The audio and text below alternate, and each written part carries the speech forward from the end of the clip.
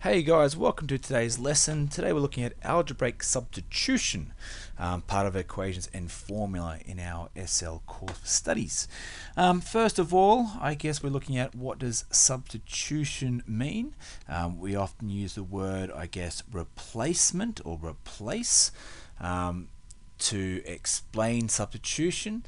We know that when we are replacing someone on a football field, for example, or a rugby field, one's coming on and one's coming off, and that works exactly the same in this particular situation. I'm going to look at the expression 5a plus 6. Now, first of all, this is an expression because there is currently no answer. There's nothing else I can do with this term because I don't know what a is, therefore I don't know what the whole expression's worth. And this expression is made up of two terms, 5a and 6. However, if I give you a value of what a is equal to, for example 4, then we now can find the value of this expression. Okay, hopefully we remember that there is a multiplication sign between the 5 and the a, okay, which means that when I substitute the number 4 instead of the a, we now get a reasonable question or arithmetic question. We also could write like this: 5 brackets 4, okay, plus 6. They both mean the same thing, okay, but of course either of these two options we could put into the calculator, okay, to get the answer of 26. Now, in terms of the expectations around your working out, you need to have one of those two, okay, as part of your working out, followed by your answer. Okay, but again, you can do this in your head, or you can type one of those two directly into the calculator to make sure you're correct. I kind of like this way because certainly you'll see in a couple of examples something happens if this is a negative number and we're squaring it, or to the power of 4, so you've got to be a little bit careful. Look, I've got a couple of questions for you. Pause it, have a quick crack and see how you get on, and then you can check your answers. Okay, have a go. Well, welcome back, guys. How did you go? Hopefully you went okay. So remember, for each of these three questions, we must show one line of working. For example, we have -2 plus 3 lots of 5.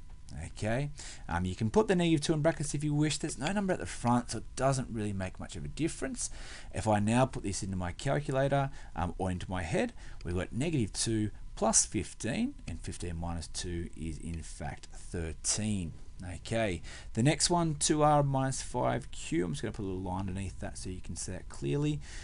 So we've got 2 times the r value of 7 minus 5 times the q value of 5. Okay, again, if you would prefer to write this working out, I guess as something like 2 times 7 minus 5 times 5, then you're most welcome to do so as well. But certainly in this case, we can now put into our calculator. You can even simplify it. For example, 2 times 7 is 14 and 5 times 5 is 25. That's not necessary if you have a calculator, but you certainly can do that. And we can hopefully see that the answer there is going to be -11. And then we have the last question for this page. Again, hopefully you've got this one right, but this is where it becomes just a little bit more challenging. You must be careful. I'm going to do a different color. So we've got 2 times p squared, -2, and then we've got a square sign there. Okay, our power or exponent, as it can be called in mathematics. Now, you'll notice I like putting those brackets in because, number one, I can clearly see the numbers that I've substituted into the actual expression. But there's another reason for that. Okay, if I type this in, 2 times -2 squared as such, what your calculator will come up as 2 times -4, and it'll give you this answer of -8. The problem is that's the wrong answer. Why? Well, in this question you can see that we are squaring the negative 2. And what does squaring mean? Well, squaring means to, I'm going to do it over here, times something by itself, which means negative 2 times negative 2. And hopefully we remember that that answer becomes 4. It's a positive number, which means that what we're actually doing here is 2 times 4, which equals positive 8, not the negative 8 we got above. Now, how can we ensure we don't make the mistake? We put brackets around the negative 2. Likewise here, I could do the same thing. And if I type that into my calculator, it will square the negative 2, okay, and make it 2 times 4 is 8, getting the correct answer. All right, one last question for you guys. Have a quick crack at this one, and then hopefully we should be off and running. Okay, how'd you go? So once again, we are looking at our substitution for our first line. So 2 plus negative 3 to the power of 3.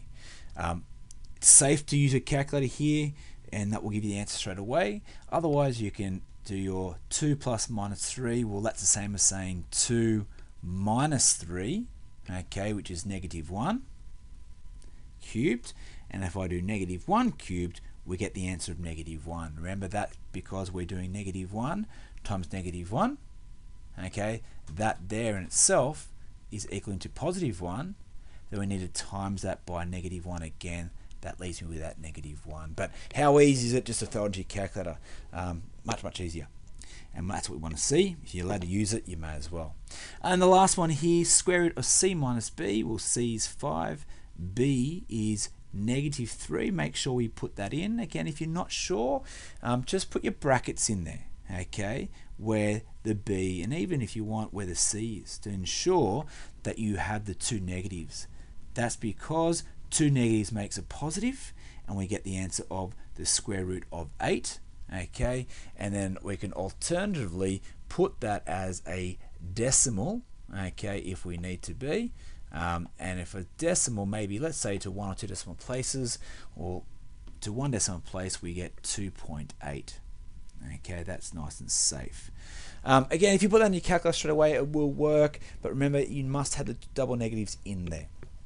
Okay, guys, in a nutshell, that is substitution. Very basic stuff, but please be aware of the pitfalls as you've seen. In particular, the one that you need to be wary of is when you're given a value for the letter, let's say a equals negative 3, and then they say find the value of a squared. We must make sure we put the negative 3 into brackets to make sure that comes out as positive 9, not negative 9, and that is a really big mistake that a lot of students make. Hope this was useful, guys. Have a crack at the questions, and I'll see you later on.